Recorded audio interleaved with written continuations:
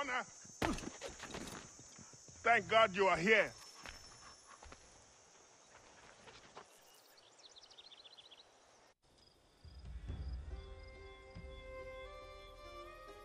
Prudence is missing. She went out to gather some things this morning and never returned. I'm worried sick. What if she's hurt? I will find her. The dog might help track her down. He has a good nose. Come on, boy! She has been gathering evening primrose almost every night. She is obsessed with the oil it yields. That is all going to stop now. I don't understand why she wants so damn much of the stuff.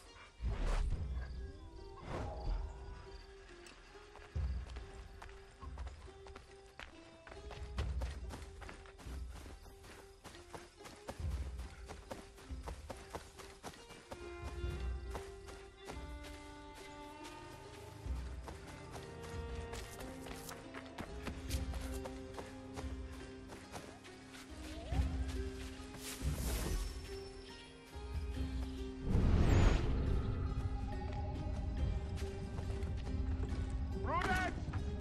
Where are you?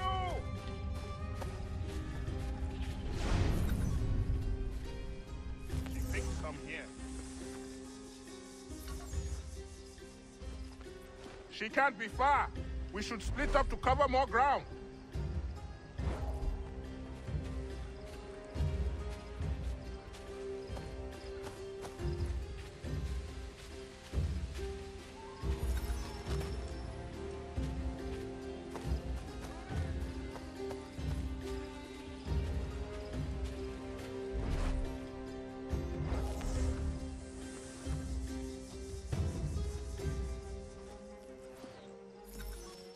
Connor!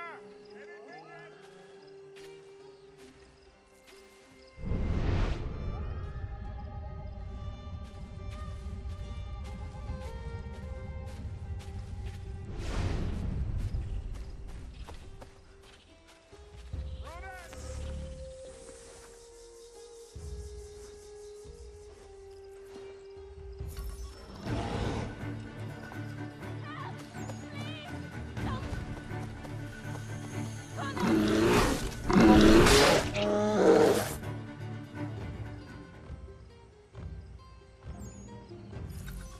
Thank you so much, Connor. Thank you. I don't want to think what might have happened if you had not arrived. I saw some primrose growing there, and the bear just came charging at me. Why are you gathering primrose? Well, Warren and I have been trying to conceive a child for a long time now. I read that evening primrose encourages fertility. I'm sorry, this is not a proper conversation given the circumstances. Prudence! Are you all right, my love? I'll be fine. Thanks to Connor. Thank you, Connor. Once again.